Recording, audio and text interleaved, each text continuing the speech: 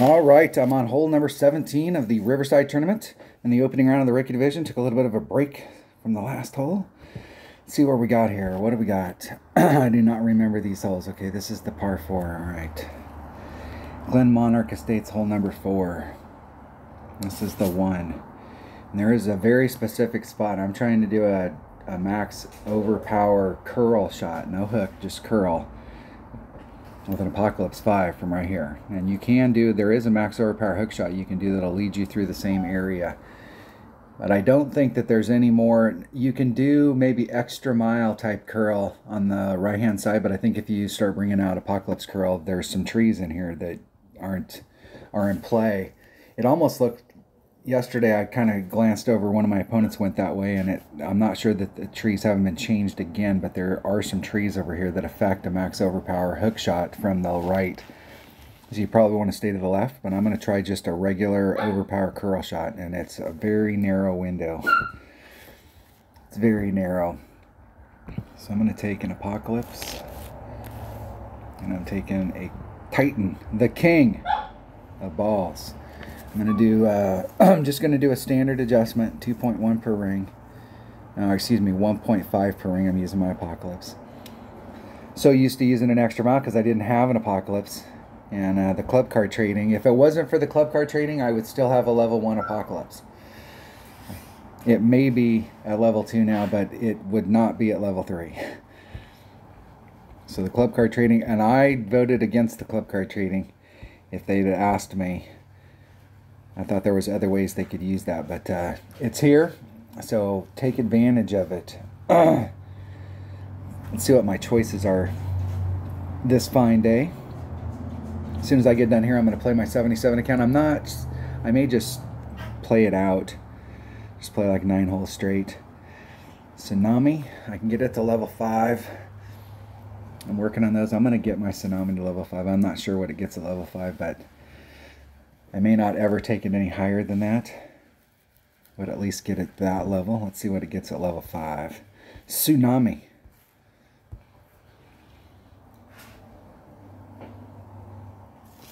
Let's upgrade that sucker.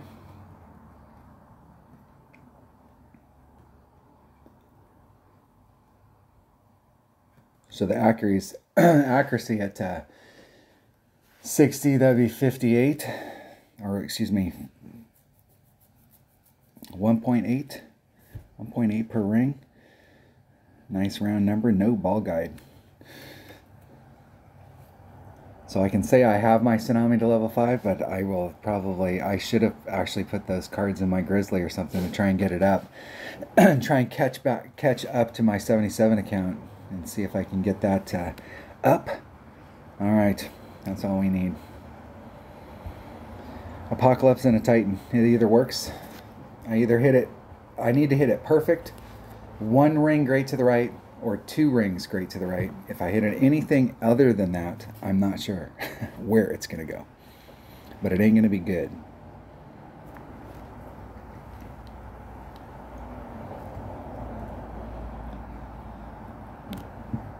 So fully extended, I'm going to be 2 rings off of where the rough kicks out here. Normally on curl shots, I like to be like a max curl shot. I like to be 3 rings of separation. But there isn't, I'm trying to get it to go so far to the right, there isn't enough room to pull it farther to the left. And I'm going to have to switch to a Kingmaker. I need a 3-side spin ball here. My bad. My bad. I thought the King of Balls could get it done, but the King of Balls is it must have meant the Emperor. It's a little lacking. And that tree right there is the one I'm talking about. That tree wasn't there. And that max curl shot with the Apocalypse, it gets going. I'm surprised that it didn't clip as much as they put on it. What are you telling me oops for? Is that not where you were trying to get? Or are you just excited that you made that shot?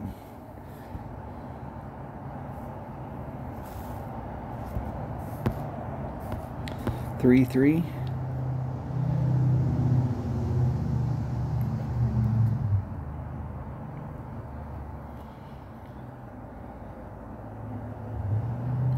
Try and hit it perfect.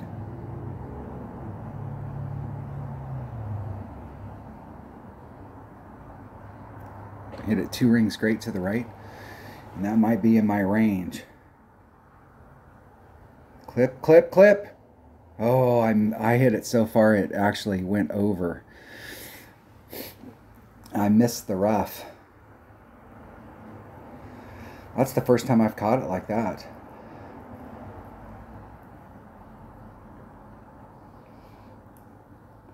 I could fix that by taking some of that top spin off.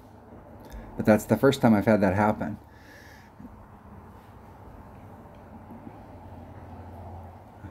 If you clip the rough, you've got so much forward momentum that it throws you out and you end up on the fringe, down at the bottom, down in this area. And I breezed right through that. I can still make this shot though. This is definitely, if I can hit this perfect, it's in the hole.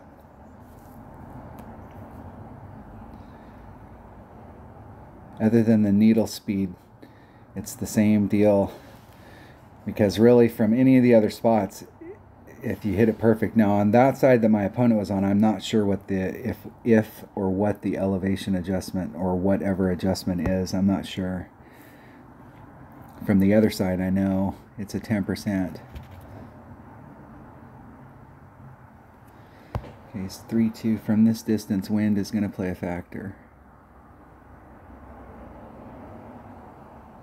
So I'm going to go on the outside edge of the cup, but I'm still in the cup.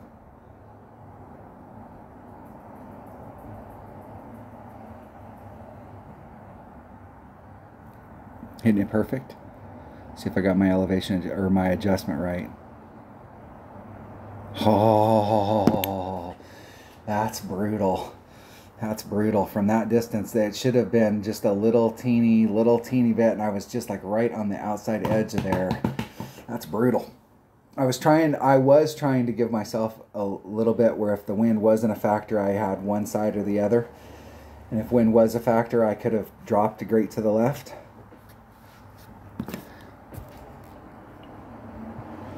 And I guess I didn't give myself enough for the perfect.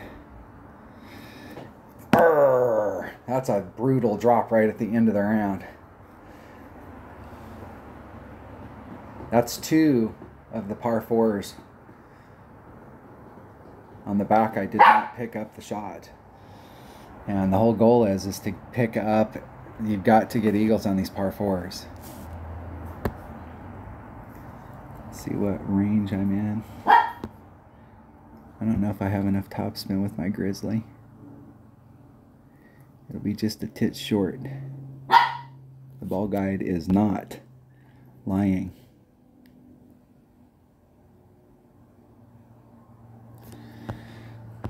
I'm going to do a 10%, 3.9.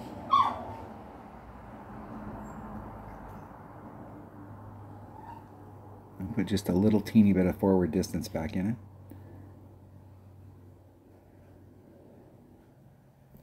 Hit it 1 ring great to the left.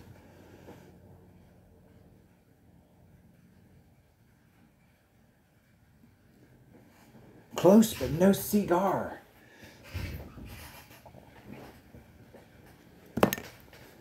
I'm not sure if my opponent has been giving me shit.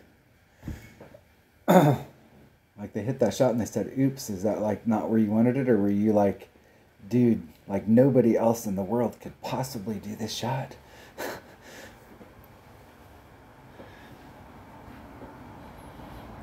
Not like half the people out there, and most of the people that are playing an expert are heading to that side because the wind's blowing from that direction. It's super important if you move up. If you move up, the wind's not always the same as it is in a rookie. Like the holes, especially in expert. In expert, they'll always give you one of the holes where they'll give you wind that you don't want, and you got to work really hard, or you got to use a bigger ball, or you got to do something to get past that. And